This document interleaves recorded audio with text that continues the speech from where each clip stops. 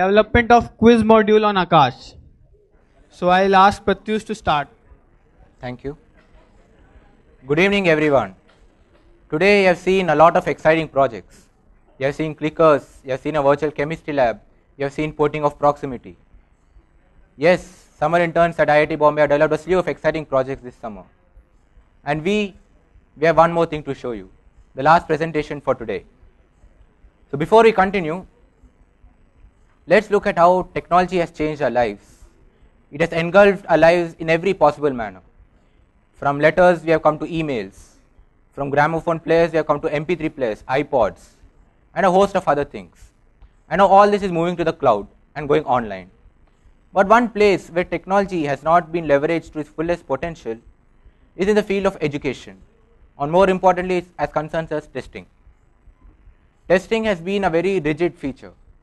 If you see most of the online exams, they just have just one type of question, that is either single answer multiple correct or at most a multiple answer correct. Now this places severe restrictions on the person who is setting the paper. So that's why in order to resolve this, we have developed our own app which addresses the issues and gives more flexibility to the teacher. Ladies and gentlemen, we now present to you e-Abhyaas.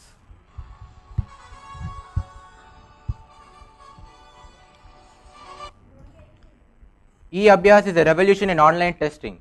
It gives more flexibility to the teacher. The teacher can choose from 5 types of questions, that is single answer, multiple answer, numerical type, match the following and matrix match. And as in any online exam, the correction is completely automated. The student clicks submit and he gets the results instantaneously on his tablet.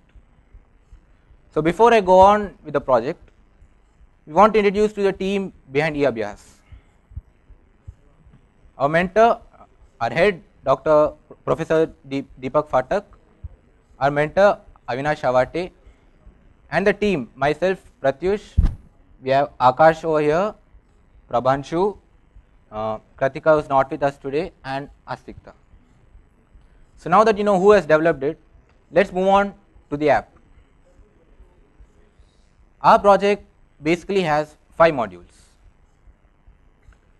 The first module is the interface for the invigilator who conducts the exam. The next one is a web interface for the teacher to upload the paper, set the answers, tell how each question should be, and for the invigilator to download the various files so that he can conduct the exam smoothly. The next module is disabling the Android user interface. Now the Android user interface has a lot of extraneous stuff which distracts from the exam, and it can also be detrimental in the case that the student can exit the app and start browsing Google for answers. So all those things have to be disabled. The next thing is encryption.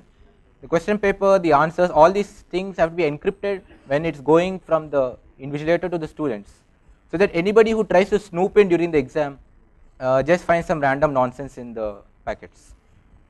And the last one is the answer sheet, where the student actually attempts his questions on an answer sheet. And all these modules are connected through a core component, that's a networking component, which goes below all these components and ensures that data is transferred effectively and smoothly. So to introduce the networking component, I have Aakash here. I'm going to explain how network and the quiz module works. As networking has affected most of our lives, but the one which is most affected is how the way we communicate. Few centuries back, there are only 2 ways of communication, either verbal or written. But with the advancement of technology, there are also ways such as written, text, message, Gmail. As a way of communication increases, so security is also needed. To enhance security, different protocols are used. These protocols are designed in such a way that while data is in fly, no one can snoop in and change the data. Some protocols are socket, HTTP, UDP, like that. What happens at the invigilator is that all the data is read from the files and is stored in the array. These data are again converted into datagram packets, which is again sent in air using HTTP socket. HTTP socket uses HTTP protocol, which is a secure, reliable, connection-oriented protocol. What happens at a tablet are these packets are assembled together and decrypted using the key sent by the invigilator at the start of the exam.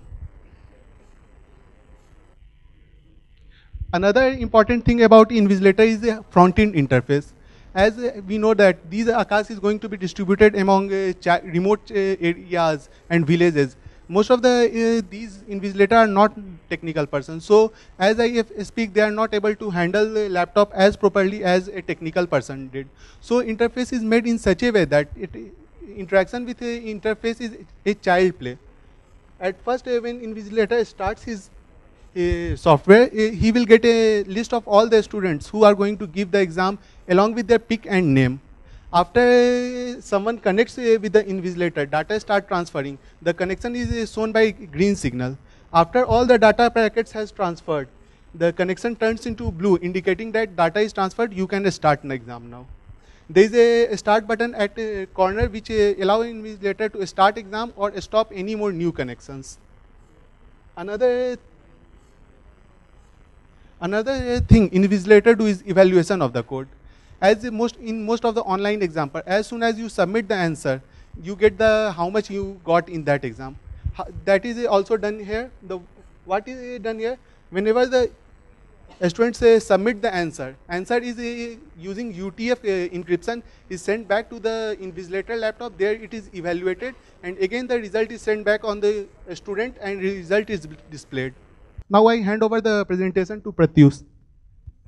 Thank you, Akash. Now we have seen the networking part, how the data packets transfer to each other, and how the Invigilator uses its interface to smoothly conduct the exam. Next, we have the web interface, which will be explained by Aastikta. Thank you, Pratyush. Good evening, everyone. Myself, Aastikta. As the name suggests, web interface. It is basically an interface which provides an easy interaction between the teacher as well as the Invigilator. Not the direct interaction, but here the interaction is via the question and the test which the teacher uploads and the Invigilator who conducts it. So we have made a website, and here is the look over on it. This is the basic home page which will open as soon as the URL is entered. It has major 5 sections: home, about, registration. On this page, the new user who wants to register himself or herself as a teacher or Invigilator will come over here and register. Next is announcements and contact us. Once the user is registered, he can log in after going on the home page, and if he is a teacher, he is redirected to the teacher home page. It has 3 major parts: home, quiz specifications, and results. Here you are seeing a screenshot of quiz specifications. When the teacher wants to upload any test, he is asked to update what all question, on which question number he is giving what type of question, and the number of options which he wants to give. He can choose out of 5 various types of questions, that is multiple choice single correct, multiple choice multiple correct, numerical answers, matrix match, and match the column. Then the next one is the number of options. He can give as many number of options. Right now we have restricted him to the number of options 10. Next is the sub-qualifier section, which is activated only in 3 types. That is numerical answer, where he is asked to give the number of digits after decimal. Next, for matrix match and match the column also it is active, where he is asked to give the answers, actually the parts which should be there in columns. After he submits the quiz specifications, then he is redirected to the OMR sheet. He submits the answer as the student will do during the test, and when he is done, the last section to which he is redirected is upload. Here he uploads his PDF, which gets uploaded after getting encrypted. The last section is the results. Once the test has been conducted, he can easily click on any of his tests which he has uploaded and see who all have attempted the test and what are their scores and status. If the Invigilator logs in, then he is redirected to the Invigilator homepage, where the instructions are mentioned. The other sections which are present here are center allotment, sitting arrangement, downloads, and result.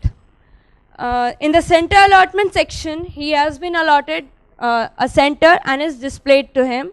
Next is the sitting arrangement, in which he is shown what all students, the MAC IDs and their names, which have been allotted under him.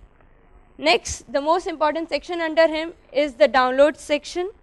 Here he is asked to download the zip folder, which contains questions, question and answers, key, connectify, student list, student names list, and the photographs of the students under him.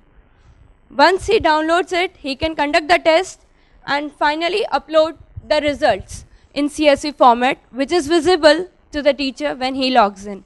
Thank you. I hand it over to Pratyush. Thank you, Aastikta. Now we have seen how the web interface works, how the teacher uploads a question paper, specifies what types of questions are there, and the actual uploading of the PDF. And we've also seen how the invigilator downloads all the required files to conduct the exam smoothly. Next, we see how the user interface on the Aakash tablet is disabled to conduct a fair and free exam. I hand it over to Prabhanshu now. Thank you, Pratyush. Good evening once again. So, my module was to disable all the other applications that would be running when we take a quiz. If we see from a teacher perspective, what a teacher wants? A teacher wants that a student should give a fair quiz. Since we are developing it in Akash platform, so we are developing an app. So there may be a chances of security breach that a student goes to a net, finds the answer, and then picks it a correct answer. So here you can see a basic layout of a Akash tablet which we have now, which has a notification bar and a home button with the help of which you can switch to other applications. But what we have done, we have disabled this notification bar and the home button as well as the back button, so that the user does not have any chance of going back. You can see the screenshot here. The screenshot which contains no status bar, and the home button is also disabled. But there may be chances that a user comes with an external keyboard and using the shortcuts, he goes to some other web pages or other applications. We have taken care for that too. Suppose a user goes to some other applications by involving some tricks. Okay, then what we have done, we have given an alarm. If he switches to other application other than ours, then an alarm will ring in the tablet so that the invigilator would know which tablet is doing the mischief. But we have taken care that when the user switches to other application, his test is not submitted. His timer will run accordingly. Just the invigilator has to go to the student and check whether what he is doing. And one more module was that we do not need a PDF reader installed in our tablet. When we install our application, we have given an inbuilt PDF reader. Since we are giving the question paper in a PDF format, so we need to read that PDF, so we have given an inbuilt PDF reader. So no need of requirement of an pre-installed PDF reader. The next comes the encryption. Since we are transferring the question paper through Wi-Fi, so there may be chances of snooping in. There may be chances that the question paper is by other means, the question paper is given to some other person and he sees the questions and answers that. So what we have done, we have encrypted the question paper. Whenever a teacher uploads the question paper, we encrypt it in using the AES encryption, and during that encryption a key is generated which would be required by the student to decrypt it using at the user interface. I can show an example of how the encryption is done.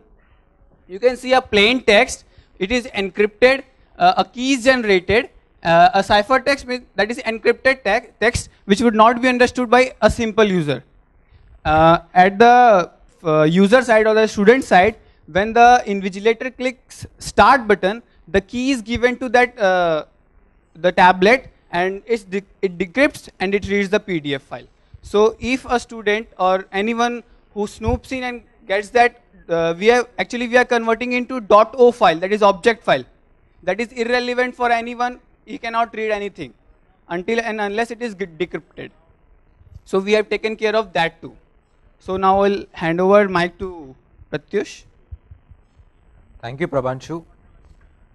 So now we have seen how encryption is done for the question paper and how the Android user interface is disabled so that the student cannot be mischievous. Now we look at the answer sheet. Most of the online exams, they are something like this. All are the same types of questions, either single or multiple answer, and all are the same number of options. We don't restrict anything of this sort. Ours is a completely new approach. This is a sample answer sheet which the student sees.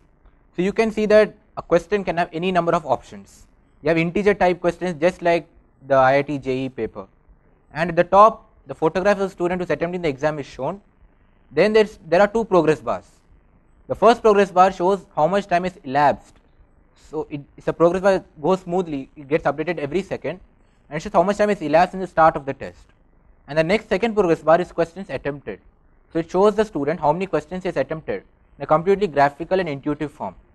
And below that we have some basic essential details over the paper, like how many marks it is, how many questions are there in the paper, and what's the duration of the exam. And to warn the student that the exam is about to end, in the last 20 minutes, in the last 20% or last fifth of the paper, the progress bar turns red, so that the student knows that he is losing time, that he is running out of time and he needs to buck up. At the end of this, once he finishes, there is a submit test button at the bottom. Clicking on submit submits the answers, evaluates the answers at the invigilator side, and shows the marks back to the student. Now that I showed you how the application works, there are some limitations which are always there with the first version of any application. A first limitation is that we impose the demand on the invigilator's laptop that he has to use Connectify. Connectify is a software which makes a Windows 7 laptop into a hotspot, and also Windows Vista, but the reliability is questionable. So once this invigilator makes his laptop into a hotspot, he gives the hotspot a name and the student can easily connect to that network. One advantage is that some schools, including our own IIT Bombay, like KR Wi-Fi, they use WEP 802.1x Wi-Fi networks, which the Aakash tablet or any Android device is unable to connect. The OS itself is not designed to connect to that. Connectify creates a secure WPA2 PSK network, which any Android device, any device on this planet can connect to. So that is one advantage. But yes, it comes at a cost that we impose Connectify. So in future versions, it can be that if the school router is configured properly, then we can allow the students and the invigilator to connect to that common network and run the exam. But right now, we impose Connectify. The next one is that of the server at the back end. So what actually happens is that when the invigilator uploads the files, it is supposed to create a folder called uploads on the server at the back end, which only the system administrator can see. So this folder doesn't get created the first time.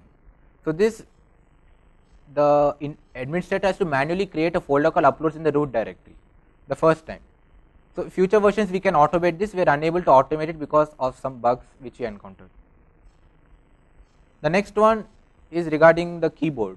So if a student gets a keyboard and attaches it to his tablet using Wi-Fi or any other means or Bluetooth, so then he can use some keyboard shortcuts, any weird stuff, and try to exit the app.